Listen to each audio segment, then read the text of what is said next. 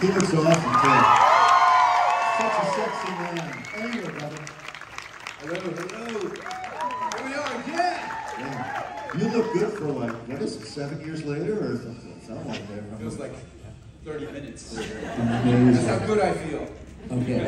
And then the gorgeous and talented Miss Tricia Helfer.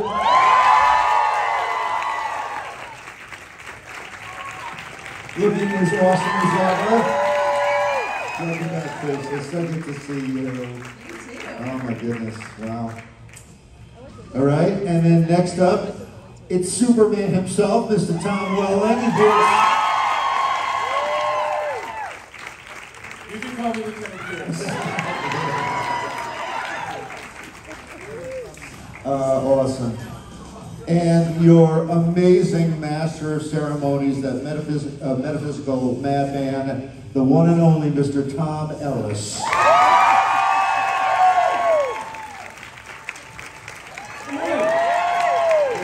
Sexy as ever. Let's give these guys a big welcome, everybody. Come on.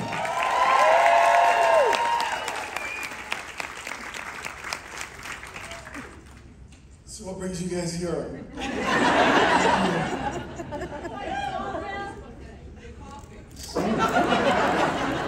Who was here yesterday? Who's got a hangover? It's very well-behaved people. I wasn't here, but still. So, I guess we're going to start with some questions. And we're going to go side to side again, are we? Hello. Good morning, everyone. Morning. There is somebody standing. There is somebody standing. Hello, good morning. Thank you all for coming here. It's really exciting. I'm going to actually start out with a non-show related question. Sorry. I was wondering what your favorite book you read in the last year was, because I'm looking for some good book club suggestions. What's a book? I know, I don't think I read a book in the last year. 5 years? Tommy. Oh. I know you read the Bible every night, that doesn't count.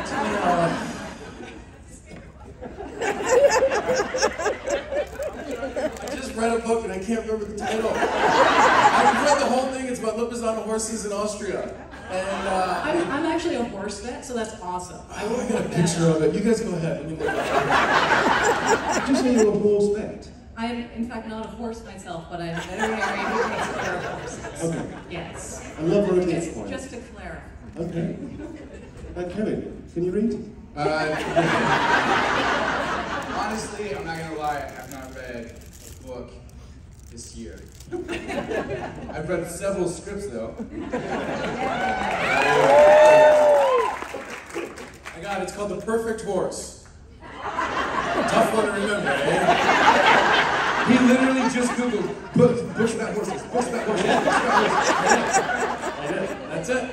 It's about how during World War II, the Nazis were trying to collect all different kinds of horses to breed the perfect war horse, and how the guy who ran the Spanish riding school protected the Lipizzaner horses and their bloodline, which could never be replaced if it had been erased, and now it still exists. So I did read it. Like a stunned silence. I don't think I was expecting that. Wow. They made a movie of that. The Perfect Horse. Agreed. Well, there was a movie called War Horse already, but this is the perfect War Horse. And one of the when they actually saved the horses, and some of them were brought back to the United States, one of them was actually like on a tour of celebrity horses with the Secretariat. So it was right around that time. So I did read it. This is the most informative panel. That's what happens when you read books, Tom. Don't do that. Tricia Helfer. I honestly don't think I've read a book this last year either. I did reread a book because I was about to pitch it to try and get it made into a series, so I did reread it called Heartsick by Chelsea Kane, and I've mentioned that so many times, but I read it probably 8 years ago for the first time, so prior to the pitch meetings, I reread it. That's about the only one. Did it hold up? It did. Yeah? Yes, and I still want to play the serial killer.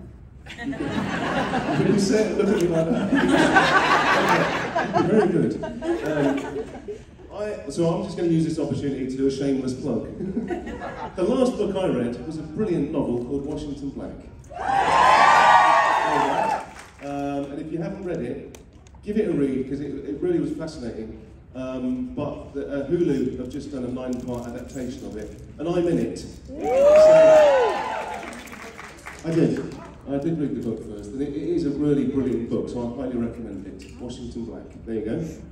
All right, thank you so much. Thank you. This is a book you've read before, though. Like when you were younger, you were a fan of it, right?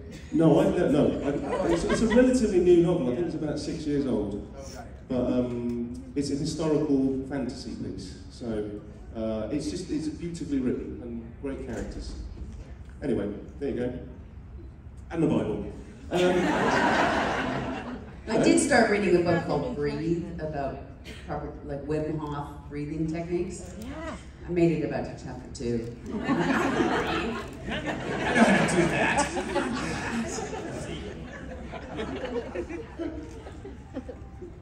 Good morning, everyone. It's so Good morning. nice to see you.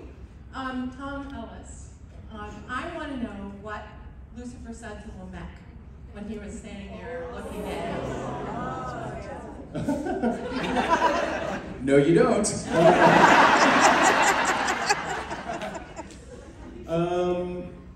Gosh, I mean, he basically told him exactly what was about to happen to him when he goes to hell. And just was very sort of descriptive about it. And maybe I've changed it on several takes. But I didn't take the opportunity to try and make Rob Benedict laugh. Because it was a bit of the wrong moment, but yeah. Was it written, or was it something that whatever you wanted to say? It was whatever I wanted to say. You were never going to hear it. It was just, because it was part of the montage, you know there was going to be music over the top anyway, but it was just, yeah, exactly what I wanted to do. The eyes spoke a lot, and the look on the face was very ominous, so I just have been wondering that since that scene. Oh, well there you go. But it's not for these people's ears.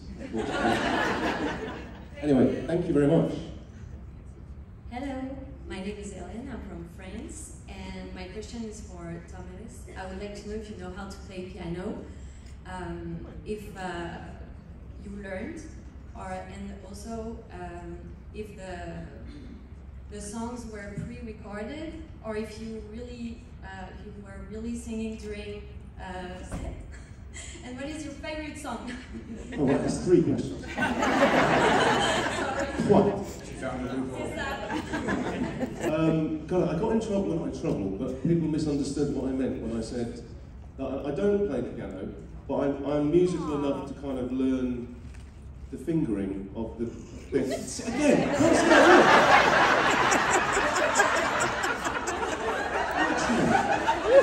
It's like being at school again. I learned the appropriate where to place my images so that Was that part of the audition process? not anymore. No, so I kind of like, if it was going to be on camera, I learned that bit, if you know what I mean. And then, yes, it was me singing, but no, it wasn't me playing on the recordings. And we recorded it before, and then I had to mime to the track, basically. That's how it goes. I remember one time I went to set and it was a piano and it was going to play in the scene, and it was in between takes, and I walk on the set and Tom's there. To me, he's playing the keys and I'm like, great, he plays the piano. Talented him plays the piano. I was like, great. Thanks, mate. Does that answer your 3 questions? What was the question he asked Tom Welling that if there was Oh a gosh, fight between yesterday, do you remember? probably Wicked Game, because I wanted to do that.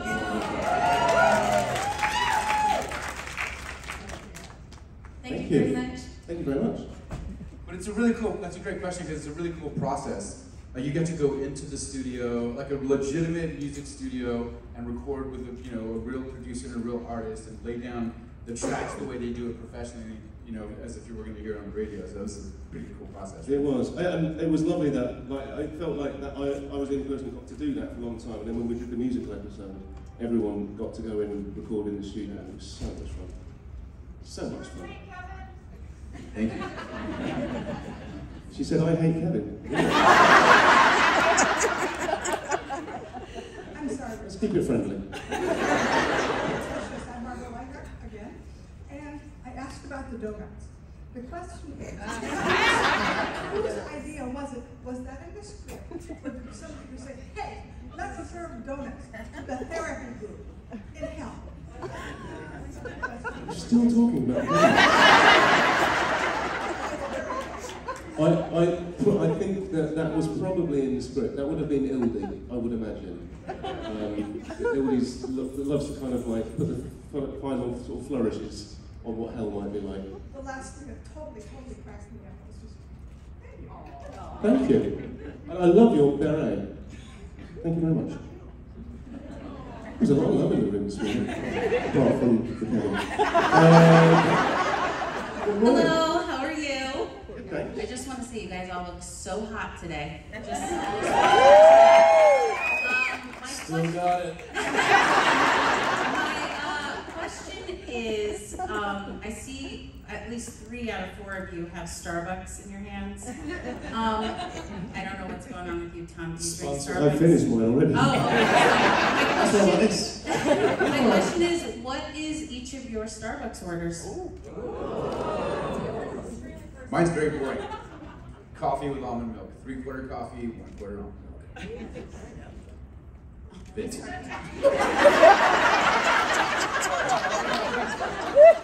I clearly have just started mine.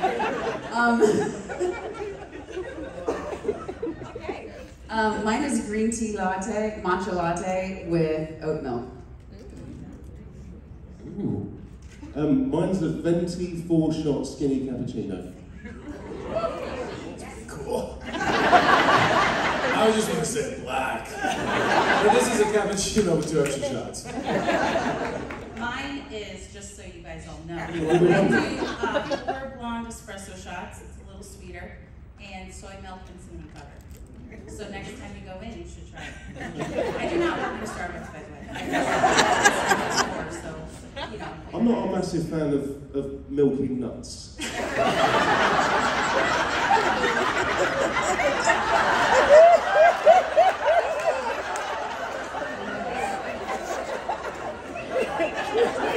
I'm serious, I didn't mean that, I really didn't. I was trying to object about stop it, stop. I think I did a bit. I think he did, because he could have said milking oats. I could have said milking oats. Yeah. But I'm you not a big choose fan nuts. of getting at my oats. No, it doesn't matter. Anyway, enough of those nuts. Hello. Hi, my question's for everyone. If you came into a new project and Kevin was directing and these were your castmates, what do you expect the project to be? What would you expect the project to be? Well, I expect it to be very good. Okay. I know we like to have a laugh and take the piss out of each other, but I have to say that this man here is a really brilliant director. And watching him kind of grow as a director on our set and then take it on to other places is such a it's such a lovely thing to watch, because we all know Kevin's an incredibly talented actor, but he is so brilliant as a director. Every actor loves working with him. So I don't know what the project would be. Tropic Thunder 2. Yeah, baby. I'm a dude dressed as a dude, acting like a dude. I'm the dude playing the dude who played the other dude. Yeah, that's the thing, is like, it doesn't even matter what the project is, because you know you're going to be in good hands. It could be a comedy, it could be the serial killer drama. You know you're in good hands, and you know you're going to have a shorthand, not only from working together as actors, but also working together with him as a director on Lucifer, and also on a short that you did. That's what I worked with you first as a director, I think. And then a couple episodes on Lucifer. So yeah, it would just be one of those experiences where you go in knowing he's got that part covered, and you can go to him for anything. So whatever the style of show, you know you're in good hands. I didn't work with Kevin when he's directing. I've seen a film that he directed, which was fantastic. I didn't even know he had done it when I watched it. But I heard good things about you directing Lucifer, obviously. And you know, one of the things that I kind of carry around is you can't be in survival mode and creative mode at the same time. And a lot of times what you want out of a director is somebody who can take care of everything around you so you can focus and be creative in a safe environment to fail and to have you back. Because if you're worried, if you're scared to open yourself up, you can't be creative. And from what I understand, you created that for your cast. And I know even behind their back, they say good things about you. Yeah, I think, you know, every director talks about like what their superpower is. And I think my superpower as a director is my ability to be one of us. I'm an actor, first and foremost. And that's my superpower, is my ability to communicate and understand where you're coming from, because it's such a sensitive part of what we do. Everything's internal, right? So I think that's my superpower. And I think it's great. That's a great question, because guys, I have a film that I want to talk to you about. I'm a theater director too. I came out of stage management. Oh, right on. Fantastic. Thank you for your question. Next, over here. Hi, my name is Avi, and my question is for Tom. How would you feel, like at the end we saw Charlotte and Dan, and if they got married, how would you feel of Dan being your stepdad? I'll tell you how Dan would feel. Oh God, I'd have to get over it, wouldn't I? Well, Dan's a great dad. He really is a great dad. So I'd have to kind of suck it up, but it'd be weird. It'd be really weird, I'm not gonna lie. Thank you. Thank you. Hi, my name's Rebel. I have a question for Tom. We know, the Tom Ellis. I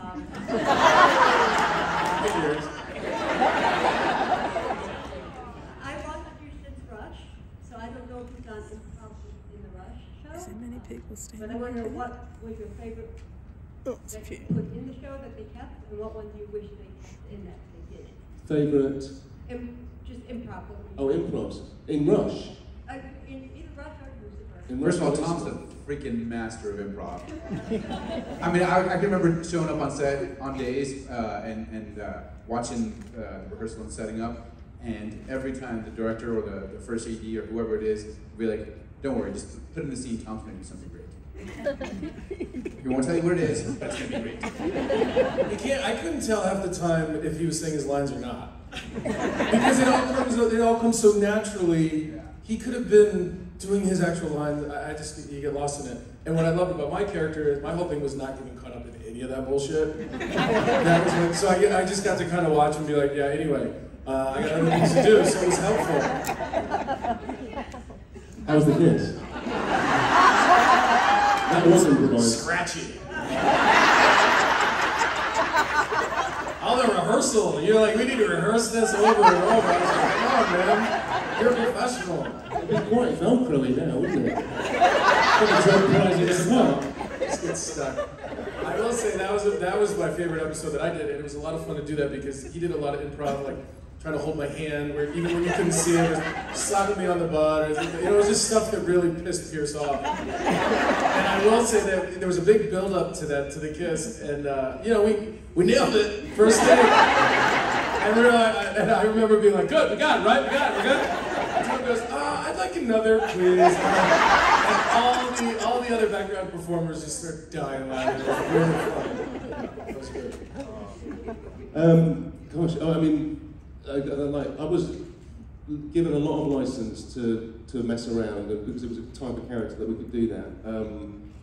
Gosh, off the top of my head, I can't really think, but I think that I just was very lucky to be like allowed to do that, because I know a lot of sets you're not allowed to do that. But I think also because the showrunners were American and I'm not, I was able to introduce quite a lot of British phrases that no one had ever heard before into it. And what I did enjoy doing in the first few seasons when we were on Fox was trying to get stuff in that I knew was rude. And if they knew what it meant, it wouldn't be allowed in. But American standards and practices wouldn't catch. Exactly. They haven't got any idea what a wank is. Brilliant. Anyway, stuff like that. Thank you. Hello. Hi. and my question is for Tom Ellis. I know you come from a family of ministers. How did they feel about you playing the devil? Well, we don't talk anymore. No, I mean, I do come from a family of ministers. And, I mean, they treated this as if it was any other job. I think some people in the sensational world of media sometimes would like to make a big deal about that. But I did grow up in the church, but I grew up in like what I thought was quite a cool way of being in the church, where we talked about all the good aspects of Christianity, or any religion really, which is about tolerance and forgiveness and understanding and kindness and all of those things. So my family they just were very supportive of it being a job. My mum and dad don't watch it, but not out of protest. It's just not their cup of tea.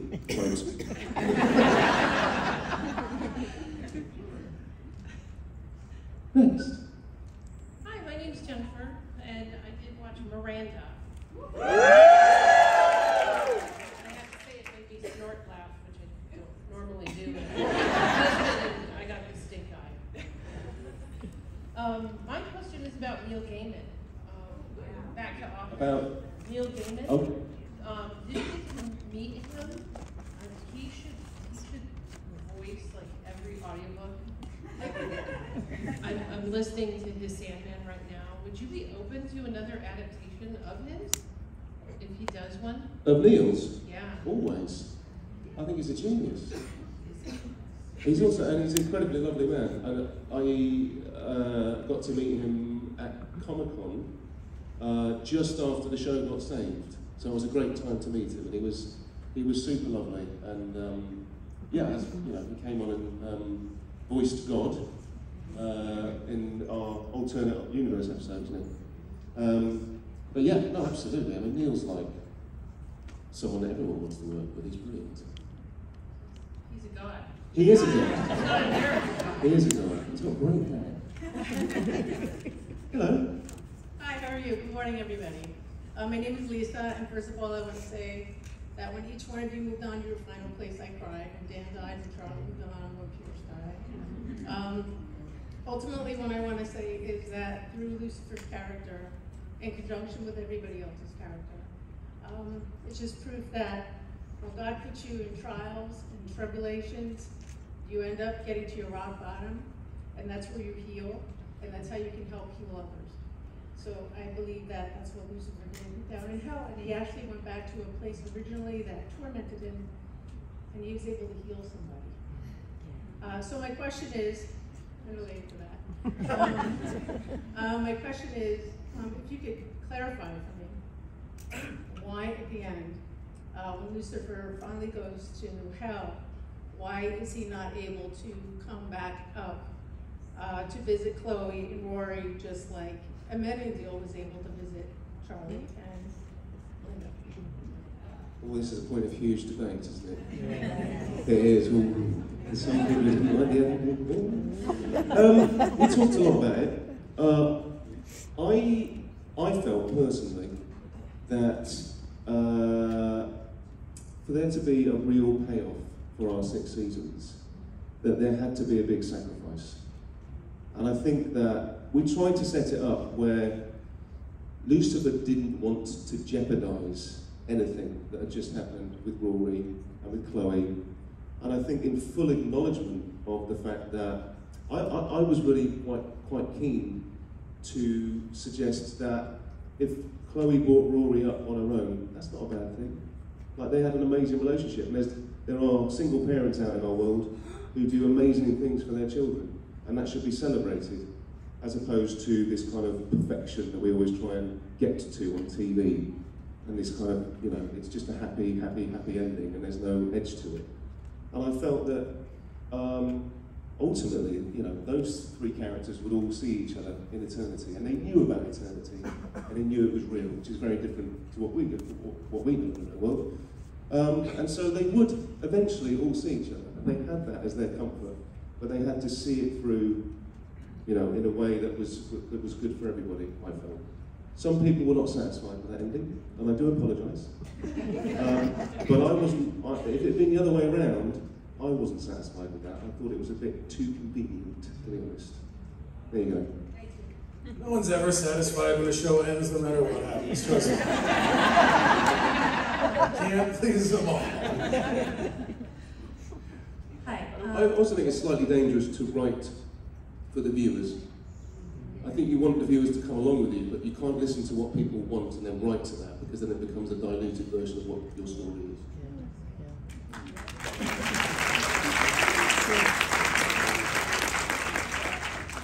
Hi, I'm Cheryl from Canada, and you're all fabulous and lovely. And I'm just wondering, because you had such a good chemistry with Lauren German, if any of you are going to be able to do another project with her sometime in the future, because it's quite obvious how great she is, and we would love to see you work with her again in some project. And anyone, is anyone doing anything with her soon? I would love to work with her forever. There's nothing planned, but yeah, if it was presented to me without even hesitating, I'd say yes. Yeah, I think the same. It's I don't know of anything that she's got going on right now, and you know, I think it's, for all of us, it's a little bit of this business is kind of crazy, and your life can change in a minute, or another opportunity disappears or comes along. So I don't know of anything with her. I think she's taking a little bit of a break, right? She is, yeah. A little bit of break and she's doing a lot of art. Yeah, she's a brilliant artist. But yeah, if the opportunity arose, absolutely. Tommy, would you work with her again? Well, it depends on the project. I was actually just talking to her yesterday. Trying to get her friend to play Lisa. No, she's fantastic. She's so much fun. Instantly, when I got on set, all these guys are so much fun. I find that, you know, I think when I was younger, I thought I was like picky about who I wanted to work with and whatnot, but I think I just really wanted to work. And as I've gotten older, I've kind of come around that I just want to work with people who I can enjoy and actually be around and be creative with. And Lauren's definitely one of those people. Yeah, I mean, and anyone will testify, she is quite possibly one of the funniest people, certainly I've ever met. And vulgar. And vulgar. Like, pretty vulgar. I'm like, Lauren, you're on set. There's like cameras rolling. She's like, I know! No, I'm surprised she didn't get in more trouble, actually.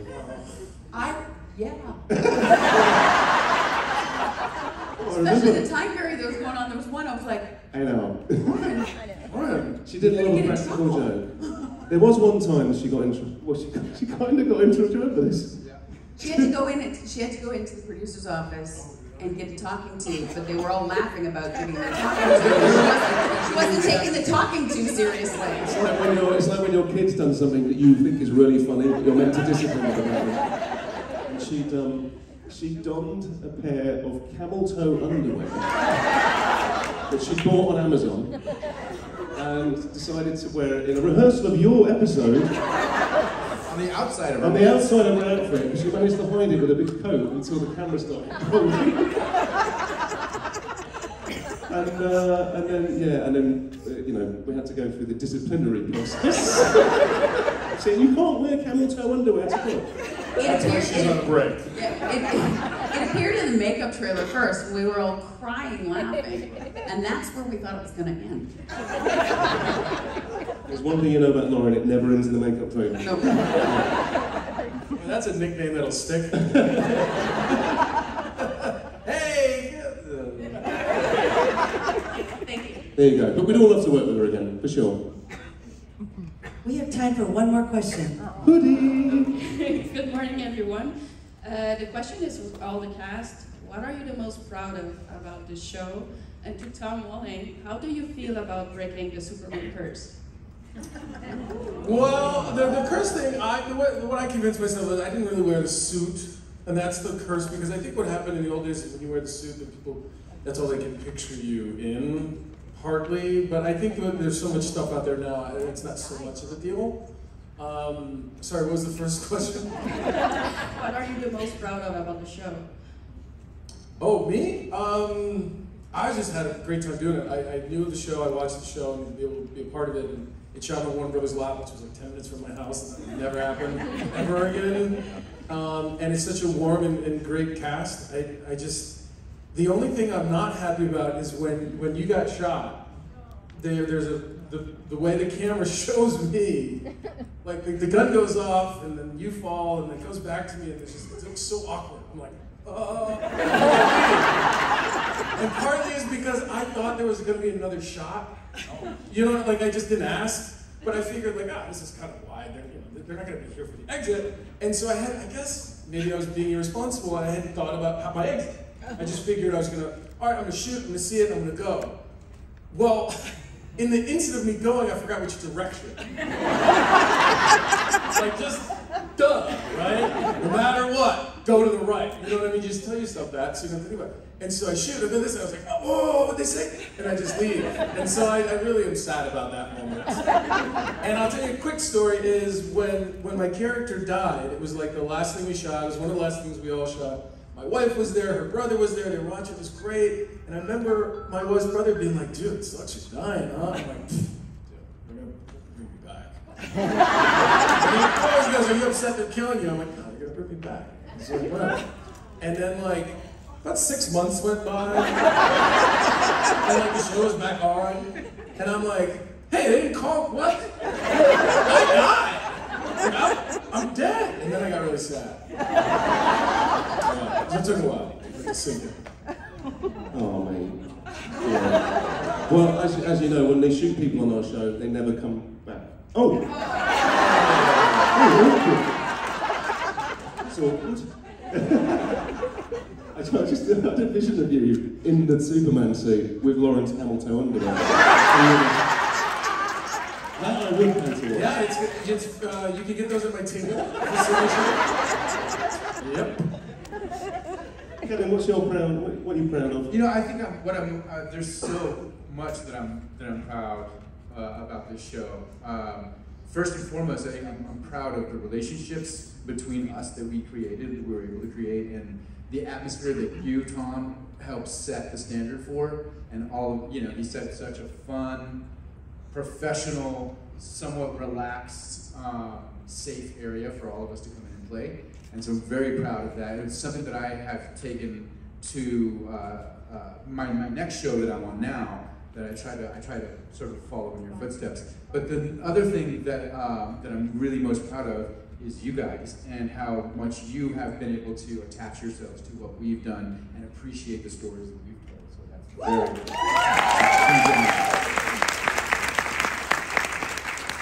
very I think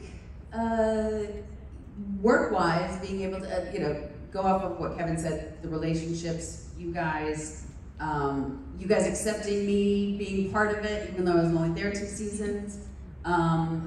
But on that note of coming back and playing a different character, and I think, from what you guys say convincingly, going from Mom to Charlotte and making them 2 different people and making you care about each one individually makes me feel good.